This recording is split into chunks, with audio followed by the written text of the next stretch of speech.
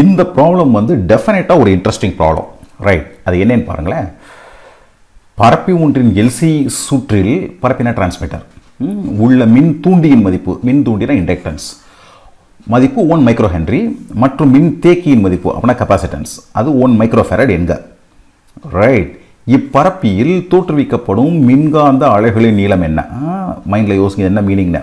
A transmitter consists of LC circuit with an inductance of 1 microhenry and capacitance of 1 microfarad.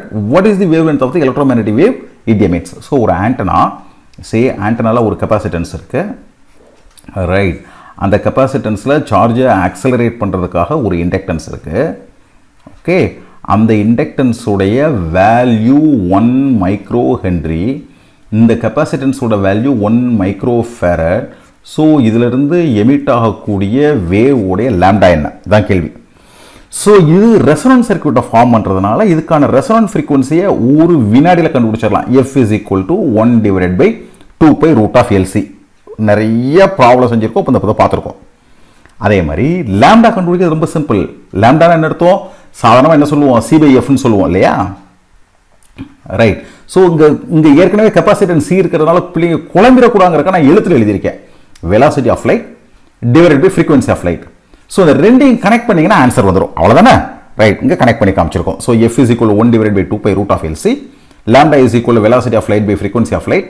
velocity நான் V ன்னு வச்சுக்கிறேன், V உடைய value 3 into 10 to the power of 8 meter per second, light உடைய வேகம் இதான், right? divided by F, F is equal to 1 by 2 pi root of LC.